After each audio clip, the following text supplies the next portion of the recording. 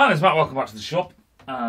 Today, I did a video probably a month ago now, and in this video I wanted to see people's, sorry there's just a graph, I wanted to see what people thought. It was a question, and the question was, why, someone said, Matt, you know, why are cars about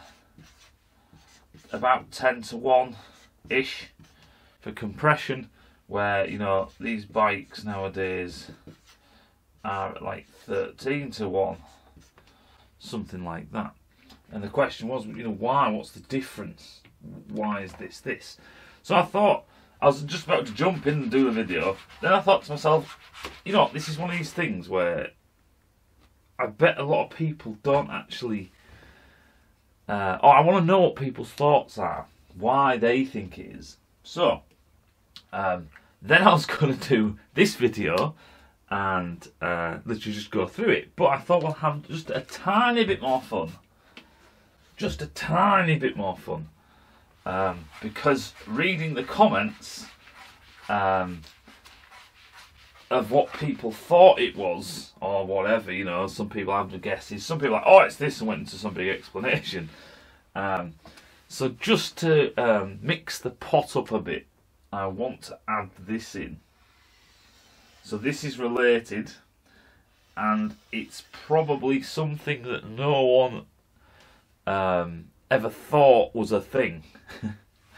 So at the bottom we have RPM, and at the side we have the compression ratio. You know, so down here you have, it goes from bloody 8 to, you know, 14 or whatever like that. And across the bottom we're going from 0 to about 16 grand. Yeah.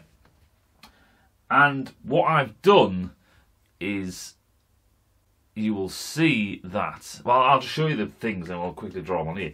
But basically, this is a group of bikes. So this is the list of bikes. I've just picked the top end and then some bikes in the middle, you know, and there's a 125 chucked in there just for the sake of it. There's also the MT-01, which is this big truck of a bike. So we're looking at all of those, you know, you can see all of those. And this is basically pre-2010, so it's the closest model I could get all of them pre-2010. Then around 2015, that's this one. And then this is 2020, so this is the latest numbers for compression ratios. Now, the RPM thing, what I did was, is I looked at the horsepower, what peak horsepower was at what RPM, right? So it'll say 168 horsepower at 13,500 RPM. You know what I mean? So these are from the manufacturers at the crank, because that's what we're bothered about. We're not bothered about the bike, we're bothered about the engine. And you can see that these points have got a lovely trend line like this, and as you can see, there's a trend line that can run across straight like that, and this goes for every single year. The RPM, the compression ratios are going up, but so is the max RPM is going up. So just to chuck that into the fire, why? What the hell has compression ratio got to do with RPM? That is the question.